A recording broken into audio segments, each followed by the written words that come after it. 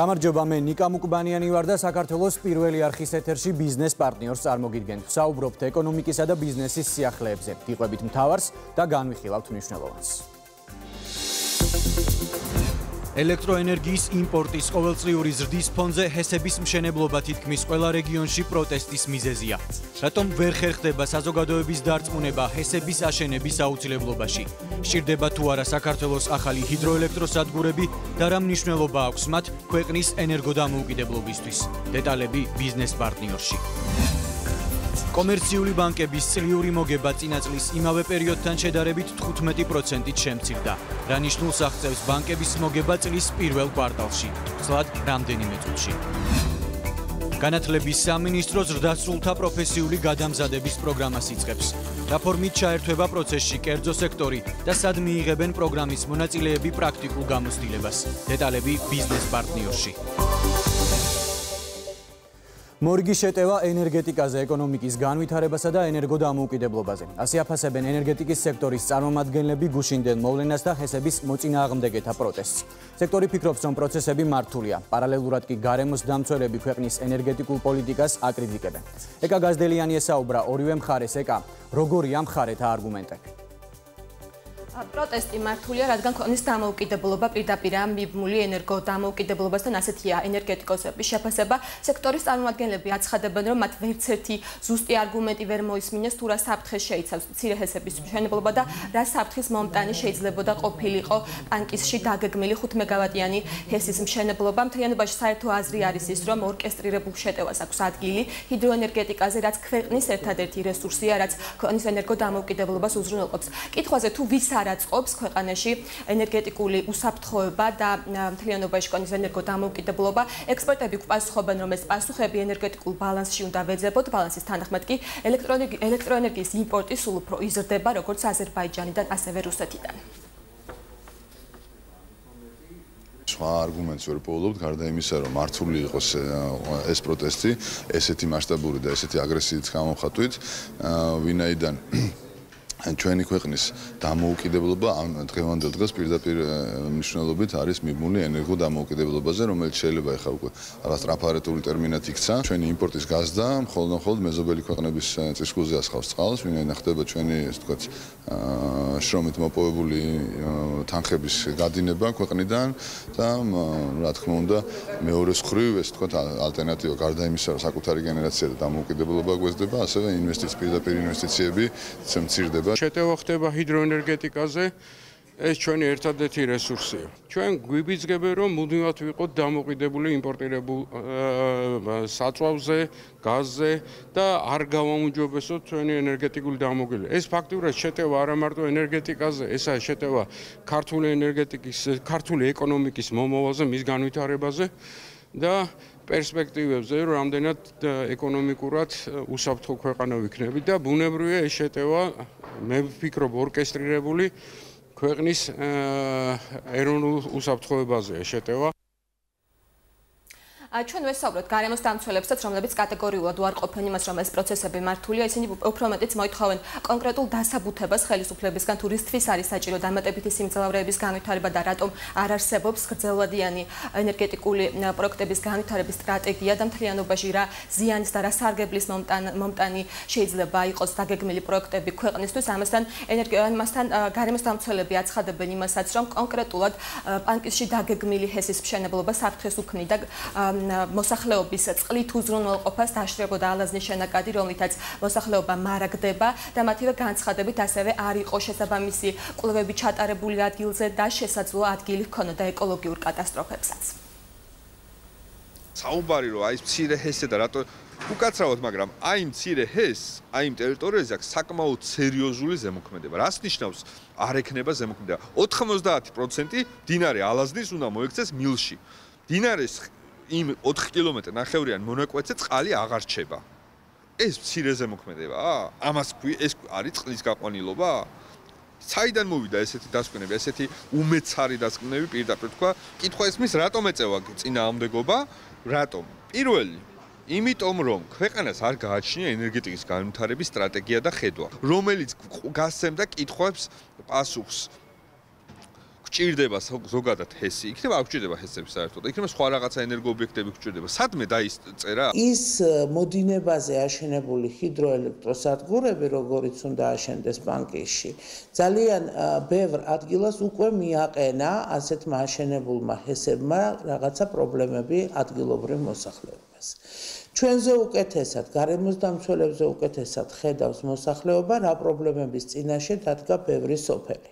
როცა გაკეთდა სადერევაციო მილი, როცა მოექცა მდინარე წყალში, ესე ვთქვათ, მილში და უცებ სოფელს დაუწყდა წყარო, არ აქვს სასმელი წყალი და ხდება პრობლემა.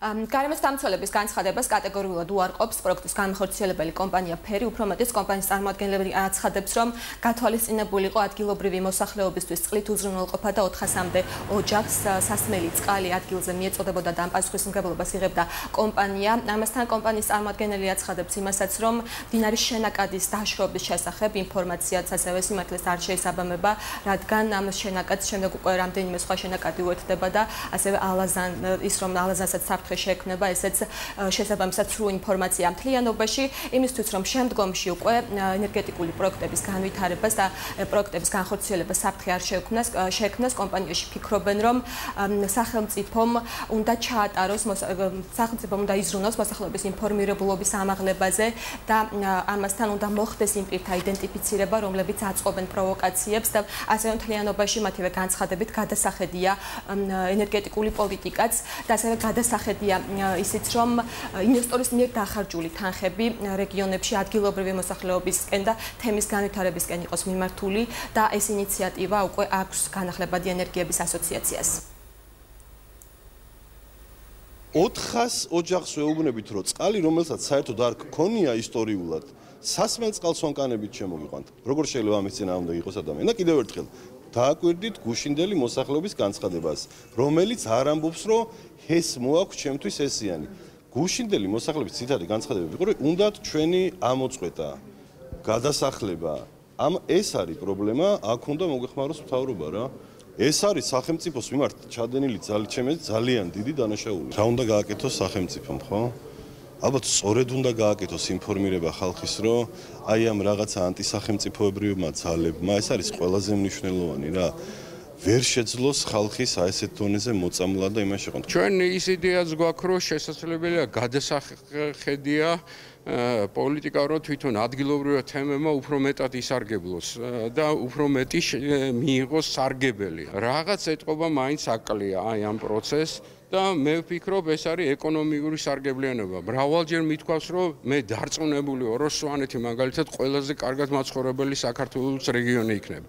აქ ცხოვრების დონე სვანეთში პერსპექტივაში იქნება გაცილებით მაღალი, ვიდრე ნებისმიერ სხვა რეგიონში, იმიტომ რომ ღმერთით ბოძებული ისეთი პოტენციალი გააჩნია ჰიდროენერგეტიკის და ადგილობრივი შემოსავლები იქნება ძალიან მაღალი. ასევე იქნება სტეფანწმინდაში და თქვათ ყაზბეგის რაიონში თქვათ, იქაც უამრავია.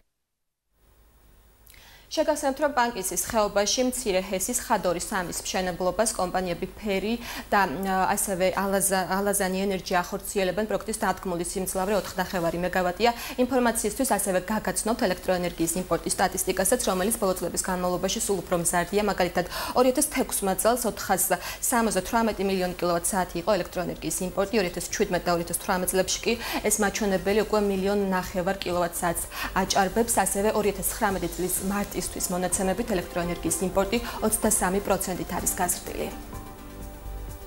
მადლობა ეკა ენერგეტიკოსებისა და გარემოსდამცველთა პოზიციები ეკა გაზდელიანმა გაგვაცნო. საქართველოს ელექტროენერგიის იმპორტი წელსაც გაზარდა. პირველ კვარტალში ქვეყანამ 9 მილიარდ კილოვატ-საათზე მეტი ელექტროენერგია შეიძინა. იმპორტის ზრდის მთავარი მიზეზი ენგურჰესზე წყლის დონის კლება გახდა, შესაბამისად ოკუპირებული აფხაზეთი არასაკმარისი გენერაციის გამო საქართველოს მიერ რუსეთიდან შეძენილი ელექტროენერგიით მარაგდებოდა. იანვარ-მარტში ელექტროენერგიის მთავარი მომწოდებელი აზერბაიჯანი იყო 458 მილიონი კილოვატ-საათით. დანაკლისის შევივსეთ რუსეთიდანაც, საიდანაც იმპორტმა 74 მილიონ 500.000 კილოვატ-საათს მიაღწია. 2018 წელს ელექტროენერგიის ექსპორტი 1,5 მილიარდ კილოვატ-საათს აჭარბებდა.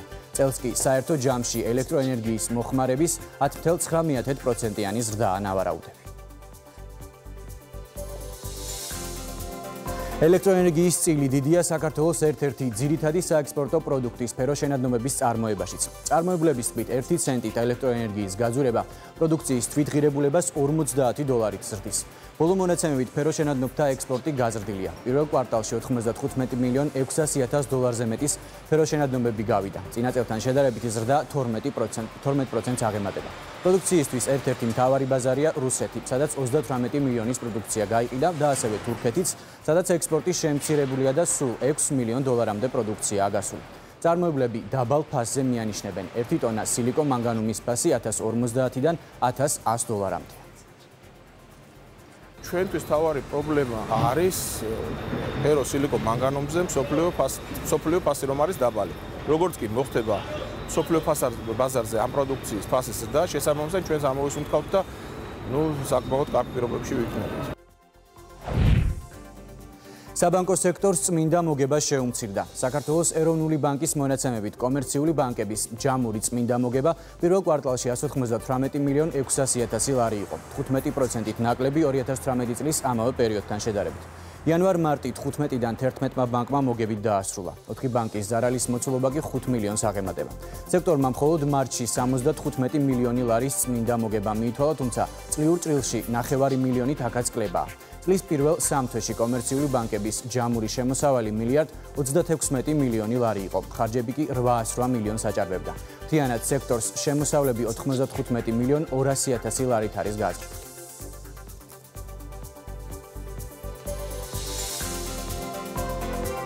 აჭარა ჯგუფი საქართველოში 2019 წლის განმავლობაში 5 პროექტს განახორციელებს, რომელთა ჯამური ინვესტიცია $40 მილიონი იქნება. ჯგუფის გენერალური დირექტორის განმარტებით ქვეყნის ტურისტული პოტენციალი სამასპინძლო ბიზნესს გაფართოების საშუალებას აძლევს. ვალერი ჩეხერიას თქმით, საქართველოს ევროპიდან ტურისტების მოზიდვის დიდი შანსი აქვს და შესაბამისად ჯგუფი ამ მიმართულებით მარკეტინგული კამპანიების გაზრდას და მაღალმხარჯვეუნარიან სეგმენტთან მეტ მუშაობას გეგმავს. ეს უკვე თითოეული სასტუმროს ქვეყნის მარკეტინგის თემა არის, რომელ ბაზარზე წავა, რას მარკეტინგს გააკეთებს და რომელი ქვეყნის მომხმარებელს მოიზიდავს. ევროპა ძალიან აქტიურია იყო წელს და მომავალ წელსაც კიდევ უფრო აქტიური ჩანს.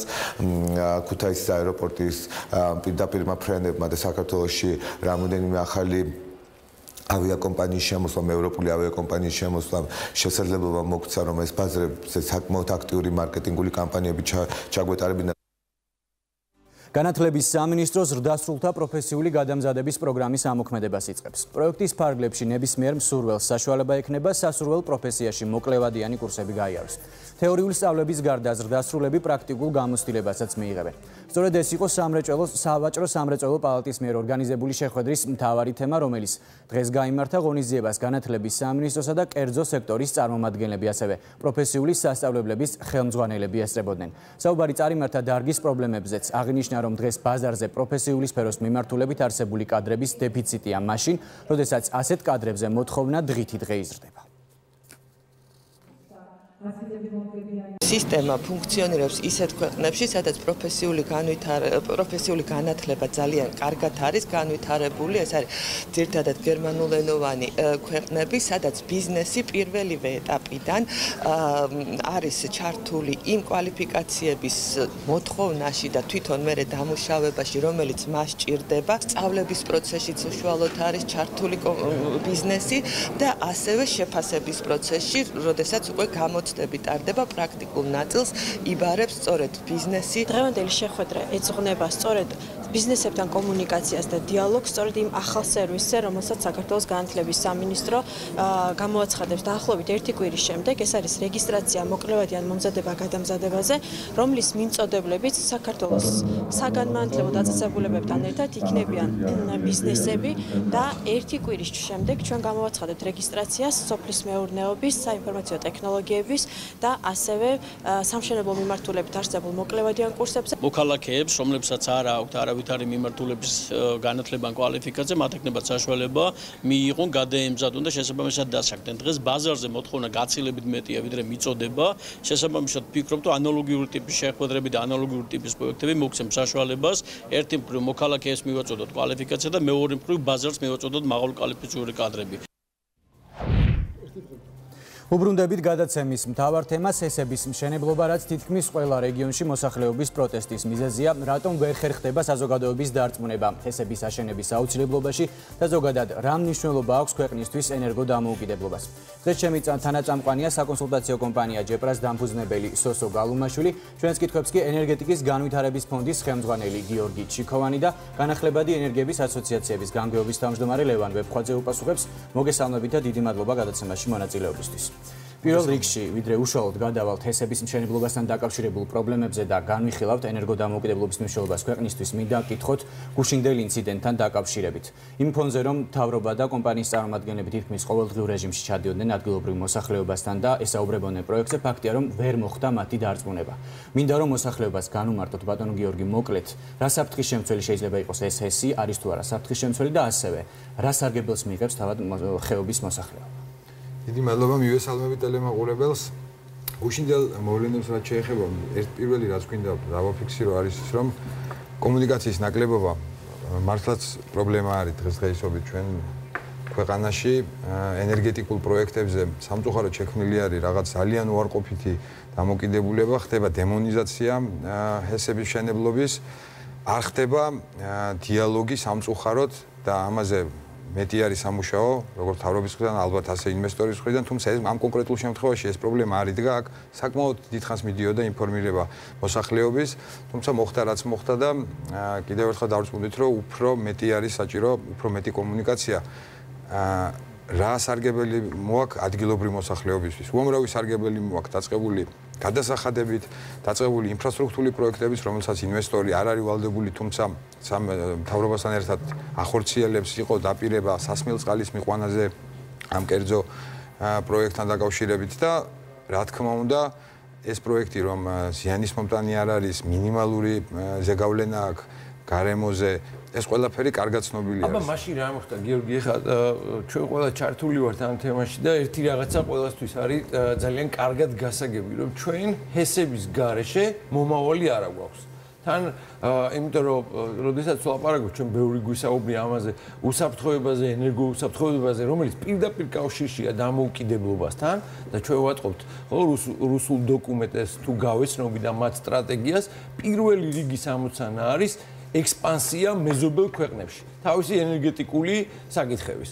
აქ ჩვენ გვაქვს თუ არა, რა დაცვის გარანტიები გვაქვს და რა უნდა გააკეთოს? სამი მხარეა აქაც, ხო მონაწილე, ერთი არის ადგილობრივი, მეორე არის ინვესტორი და მესამე არის სახელმწიფო. რა უნდა გააკეთოს სახელმწიფო იმაზე მეტი, რასაც თქვათ, რაც გააკეთა ამ კონკრეტულ შემთხვევაში პანკისის ხეობაში. და ეს ერთი შემთხვევა არა, ერთი შემთხვევა რომ ყოფილიყო არც მოგიწევებით, ეს ფაქტობრივად ესე გრძელდება. რა გაქვთ მიზნად, რა გაქვთ გეგმაში, ეს ჩვენ ყველას გვაინტერესებს, იმიტომ რომ ყველა ვინც ფიქრობთ ამ ქვეყანაში დარჩენას, აქ მუშაობას და საქმიანობას, პირდაპირ დაკავშირებული ვართ ენერგეტიკასთან. მადლობა, კაი შეკითხვა არის. ყველა ქვეყანა ევროპაში აღებული, ყველა ცდილობს შეამციროს თავის დამოკიდებულება განსაკუთრებით რუსეთზე. ინვესტიციებს ახორციელებს განახლებად ენერგიებში, ინვესტიციებს ახორციელებს ახალ ტექნოლოგიებში, რომ ეს დამოკიდებულება შემცირდეს და გაიზარდოს მათი ენერგეტიკული უსაფრთხოება. ჩვენ ამის თეორიული გამოცდილება კი არა, პრაქტიკული გამოცდილება გვაქვს ძალიან დიდი. სამწუხაროდ მოსახლეობას აღარ ახსოვს 10 წლის წინ რა მოხდა საქართველოში, როცა გაზის მილსადენი ორი ერთად აფეთქდა გადამცემი ხაზი. ეს რო არ განმეორდეს სახელმწიფოს სტრატეგია ზუსტად ის არის, რომ ჩვენ ორი კვირა რო ვიდექით რიგებში ამ ნავთის, გვახსოვს ეს ყველაფერი კარგად. ზოგს აღარ ახსოვს და მოგვიწოდებს, რომ მოდი რუსეთიდან შემოვიტანოთ ელექტროენერგია, იმპორტზე ვიყოთ დამოკიდებული და თავაზობენ, რომ ჩვენი 10 წლიანი, 20 წლიანი, 30 წლიანი სტრატეგია დავამყაროთ იმაზე, რომ ჩვენი მოხმარება დაუკავშიროთ. სანამ ჩვენ დავიწყებდით საუბარს, იყო ძალიან საინტერესო სიუჟეტი და ერთ-ერთ სიუჟეტში, აგერ ნიკაც დამეთანხმება, იყო ესეთი რაღაცა, რომ ენერგეტიკის სტრატეგია არ გვაქვს. გვაქვს თუ არა ეს ენერგეტიკის სტრატეგია და რა პერიოდზეა გათვლილი სტრატეგია, რა სიტუაციებს და რა ბენეფიტს, რა სარგებელს მიიღებს ლევან, მინდა რომ შენ მოკლედ და მე ბატონ გიორგის. ალბათ გიორგი არის უფრო ადრესატი ამ კითხვის, იმიტომ რომ ამ შემთხვევაში ის ორგანიზაცია, რომელსაც წარმოადგენს გიორგი, სწორედ მუშაობს ამ თემატიკაზე, აქ ლაპარაკია დიდ რეფორმაზე. როცა ვსაუბრობ სტრატეგიაზე, ვსაუბრობთ იმაზე, რომ ჩვენ გავხდით 2013 წელს ევროპული დიდი გაერთიანების ენერგეტიკული თანამეგობრობის წევრები.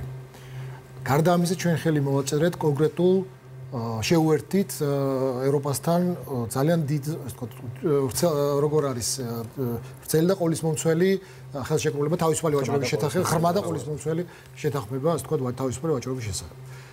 ეს უბრალოდ პრივილეგია კი არ არის შეთთვის. ეს არის გუზარმაზარი ვალდებულება. და ეს ვალდებულება შეეხება ენერგეტიკული ბაზრის რეფორმას, შეეხება გარემოს დაცვითი, ასე ვთქვათ, სტანდარტების შემოღებას, შრომის საფრთხეების და ასე შემდეგ. არის ძალიან ვრცელი ნუსხა იმ დოკუმენტების, რომელსაც ჩვენ დირექტივებს ვაღიარებთ უპირატესად, უერთდებით, ჰარმონიზაციას ვაკეთებთ, გადმოგვაქვს ჩვენ კანონმდებლობაში.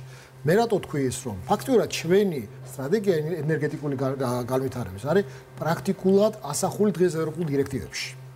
ამის ჰარმონიზაცია უკვე ბატონი გიორგი ერთ-ერთი იმ ინსტიტუტის წარმომადგენელია, რომელიც ამაზე მუშაობს, მათ შორის სამინისტროსთან ერთად და ამზადებენ უკვე კონკრეტულად როგორ მივიღოთ განახლებადი ენერგეტიკის შესახებ კანონი ახალი, როგორ მივიღოთ ზოგადად ენერგეტიკის შესახებ კანონი და ამ შემდეგ. ანუ ეს ყველაფერი დოკუმენტები ჩვენ კი აღარ ვიგონებთ, ვეღარ ვიგონებთ. ეს უკვე ჰარმონიზაცია ჩვენ სტრატეგია არა გვაქვს, ნიკა, ანუ ბოდიში ამ სტრატეგიასთან ერთად კომუნიკაცია ალბათ ერთ-ერთი მთავარი პრობლემა. ამ სტრატეგიაში თუ არის ჩადებული კომუნიკაციის მიმართულებით, როგორ უნდა იმუშაოთ უფრო უკეთ, რომ მოსახლეობას უფრო მეტი ინფორმაცია ქონდეს. რა თქმა უნდა, სტრატეგიაზე ვიტყვი ორ სიტყვას. ჩვენი სტრატეგია არის, როგორც ყველა ქვეყნის საკუთარი მოხმარება, ჩვენი რესურსით ოპტიმიზაციის კუთხით დავაკმაყოფილოთ. ჩვენ სტრატეგიაში აუცილებლად ამის კომუნიკაციას მოხდება და ეს დევს ჩვენ პროგრამაში. ლაპარაკი არის, რომ ავაშენოთ აქცენტი გაკეთდეს განახლებად ენერგიაზე. ეს არის ჰიდრო, ეს არის მზე, ეს არის ქარი. და მერწყმუნე ძალიან ბევრი პროექტია დაგეგმილი 2030 წლამდე. ზუსტად ეს მწვანე სუფთა ენერგიის ათვისების კუთხით. ჰესი არის თუ არა განახლებადი ენერგიის წყარო? არის. არის თუ არა მწვანე წყარო? არის, რა თქმა უნდა. არის თუ არა ალტერნატიული, იმიტომ რომ ალტერნატივს ვინ იყენებს, ვისაც არ აქვს ჰიდრო, ხო? ჩვენთვის რეალურად დღეს, რადგან ჰიდრორესურსები ჯერ კიდევ ფაქტობრივად მინიმალურად გვაქვს ათვისებული, შეიძლება ითქვას, რომ ჩვენთვის უკვე დღეს არის ჰესები ალტერნატივა. რასაკვირველი არის? რა თქმა უნდა. ეს არის ყველაზე მთავარი. ეს სამი მითი არსებობს. თითქოს მწვანე არ არის განახლებადი, აბა რა არის ჰესი თუ არა განახლებადი და მესამე არის რომ ეს რაღაც ალტერნატივები უნდა ვეძებოთ, მაშინ როდესაც ყველაზე იაფი საშუალება გვაქვს. რა არის? აი აქ კითხვა მინდა რომ დაგისვათ ორივეს. რამდენად მნიშვნელოვანია სახელმწიფოს ბიზნესის და ადგილობრივი მოსახლეობის ერთიანობა იმ საკითხში, რაღაცა საკითხზე უნდა მივახციოთ კონსენსუსი. გვინდა თუ არა დღეს ჰესები? დგას ეს საკითხი, იმიტომ რომ მე ვატყობ, რომ უკვე ესე დადგა. მოდი მე სტრატეგიიდან გამოვალ და გეტყვით, რომ ნებისმიერი ევროპული სტრატეგია დღეს ეფუძნება ეგრეთ წოდებულ ენერგეტიკულ დილემას.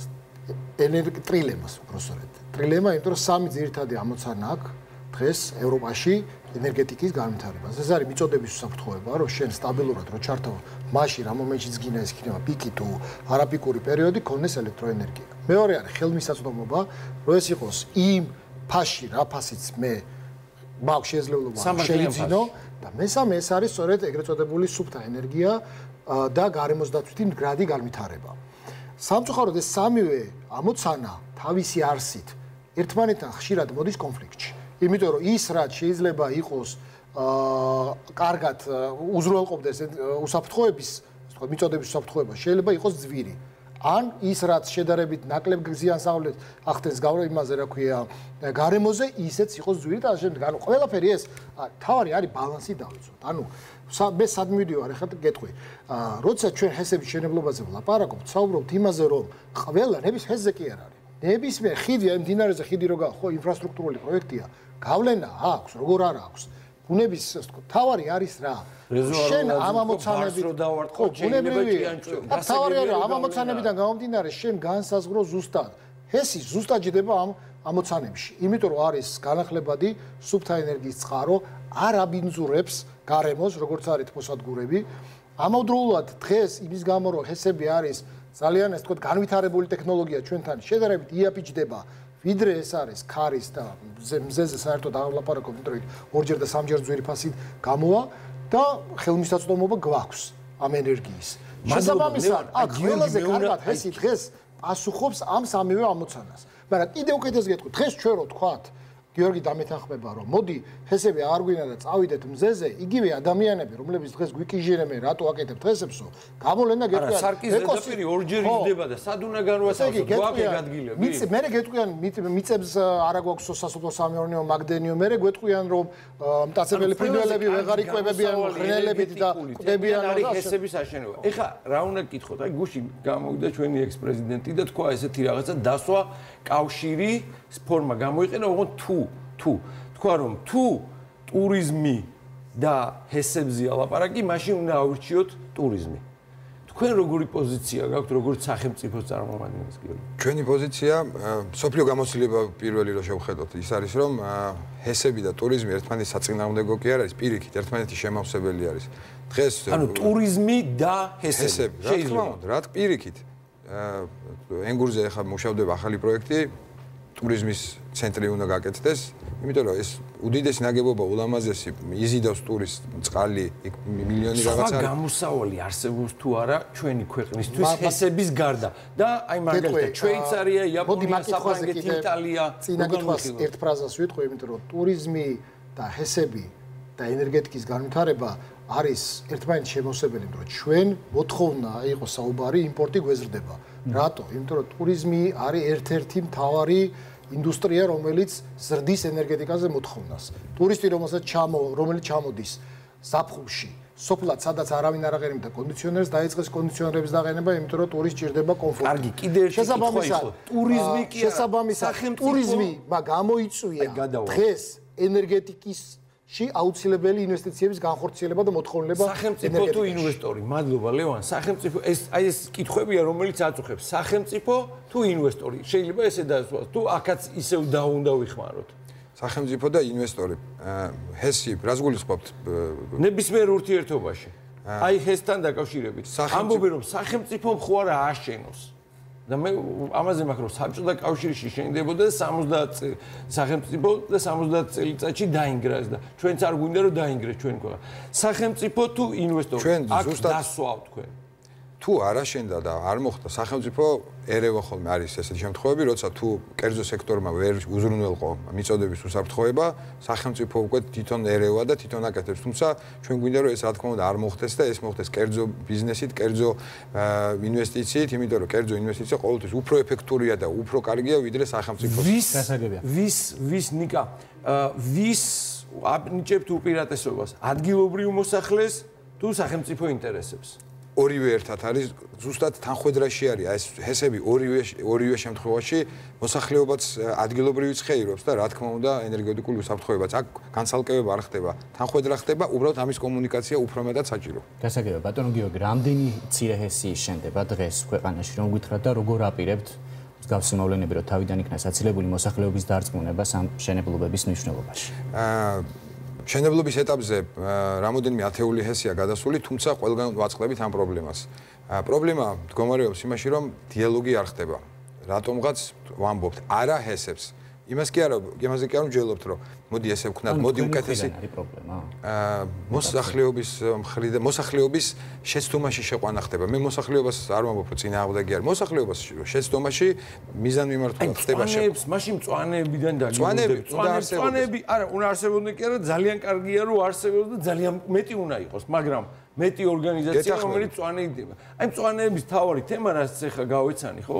2 დღეა ამ საკითხებზე ვარ ჩართული და უყურებ. მწვანეების თავარი თემაა, რომ მაგალითად გარემოზე ზემოქმედების შეფასებები არ არის სრულყოფილი დოკუმენტი. ერთი, მეორე, აი ძირითადი პრობლემა და მეორე, როდესაც ჰესი შედის ექსპლუატაციაში, აღარავინ აღარ აქცევს ყურადღებას, ის თევზის გასავალი ბილიკები აღარაა დარჩენილი, რა შეგიძლიათ შეთავაზოთ მწვანეებს. გავიგეთ, მოსახლეობისთვის თქვენი პასუხი გასაგებია, ბიზნესისთვის რომ ხარს უჭერთ ეგრეთ გასაგებია. რა თავაზოთ მწვანეებს?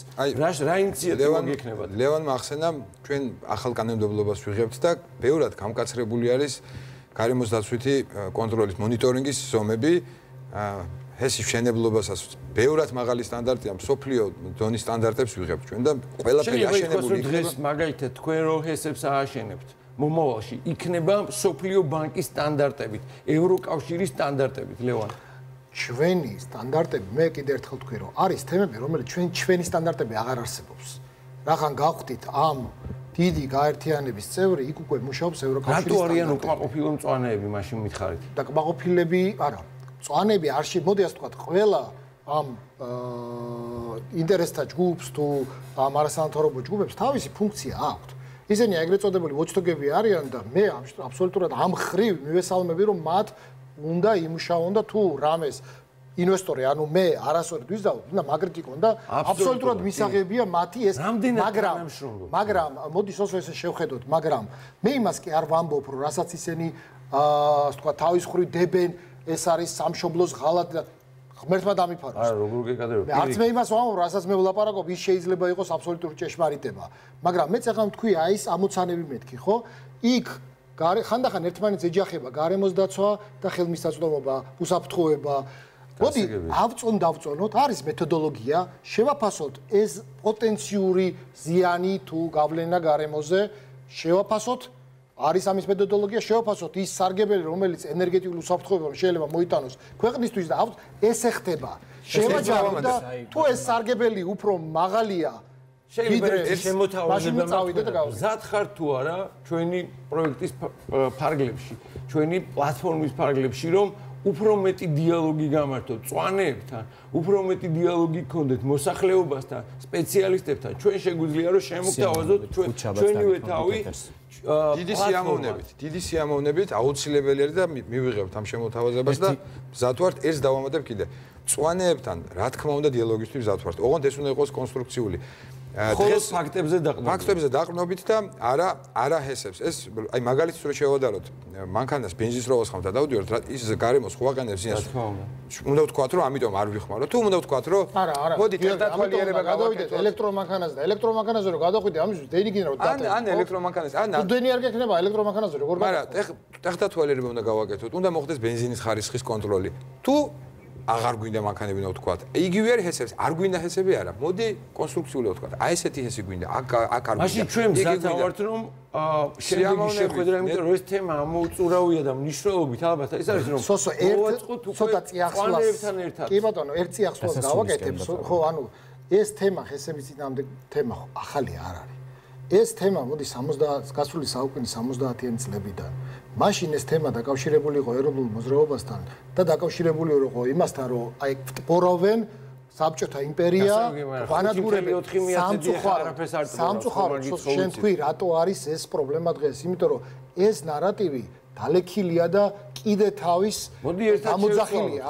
ჩვენ ხო ყველა ამიტომ არის, ხო, ამიტომ იყო კომუნიკაციის თემამდე მივიდოდი და თავაზობს ლევან ნებისმიერი განახლებაზე რო იყო 10 წლის წინ საუბარი, მაშინ ისევ წამოვიდა ეს და ნუ ტპორავ და წავიდეთ მცირე ხესებითო. წავედით მცირე ხესით, ნუ ღარ ვაკეთებ მცირე ხესს, იმიტომ რომ ესეც მზათავართ მივცეთ მოგცეთ დიალოგის პლატფორმა. იმიტომ რომ ჩვენ მზათავართ, იმიტომ რომ სხვანაირად ჩვენ გამოსავალს ვერ პოულობთ, ხო? ნიკა, მე, ჩვენი დანარჩენი თანაწამყვანები მზათავართ, რომ ეს პლატფორმა დაგითმოთ თქვენ, დაუთმოთ თქვენს ოპონენტებს და მერე უკვე მოსახლეობამ გადაწყვიტოს, ღირს თუ არა ჰესების აშენება.